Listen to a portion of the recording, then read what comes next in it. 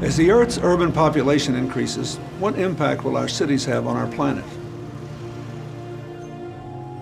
on our way of life, and our future?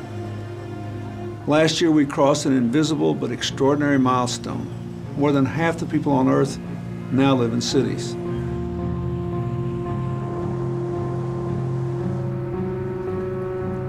That's more than 3 billion people living and working in a small percentage of our planet's landmass.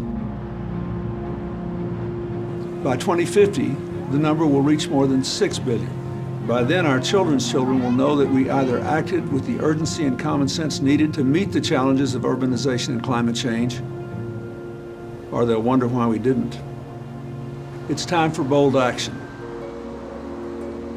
Before we build and rebuild the homes, schools, and businesses that will support an increasingly urban world, we must set a new global standard for climate-positive urban developments that will minimize the environmental impact while sustaining or improving our quality of life. High-rise buildings that create more clean energy than they use. Waste that heats our homes instead of polluting our land. Water treatment systems that don't waste a drop. By taking an integrated approach to solving both urbanization and climate change, the solutions we create will drive innovation, create prosperity, and transform our cities.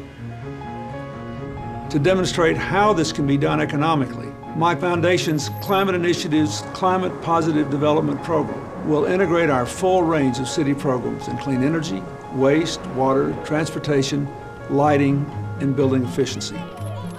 It will set new global CO2 emissions performance standards for large-scale community developments that will have clear economic benefits for surrounding communities. The projects on 6 continents, supported by visionary local governments and far-sighted property developers, will help us lead this effort and challenge others to follow.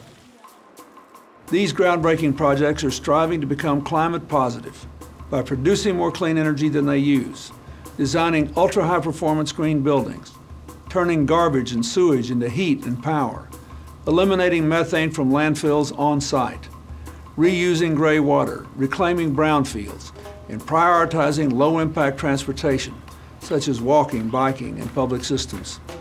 When these initial projects are completed, nearly 1 million people will live and work in a climate-positive community. Individually, the projects will transform their communities, and collectively, they'll set a new global benchmark for developments all across the world. There's not a moment to waste in our race against climate change, and there's no better time to act than now.